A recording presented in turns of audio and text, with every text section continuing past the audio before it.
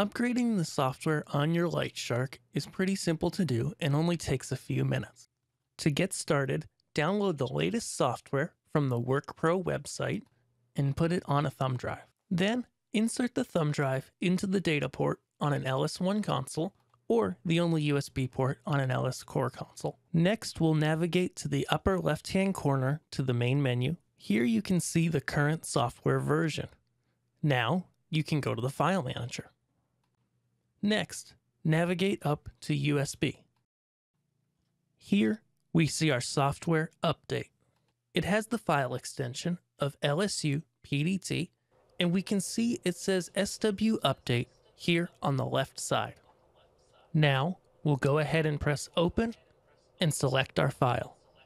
Please don't update the software on the LightShark unless you know you have time to complete this entire process. Don't disconnect your device while the software is updating. Let's press the file now. So we pressed Open, and now we'll click on the file, and we're asked to confirm the software update. We'll press Yes, and now the console is going to reboot itself. Once the console has finished rebooting, reconnect your computer or tablet to the console's wireless interface. You can refresh the web page and go to the main menu here in the upper left-hand corner. You can now see that your software is updated to the latest version.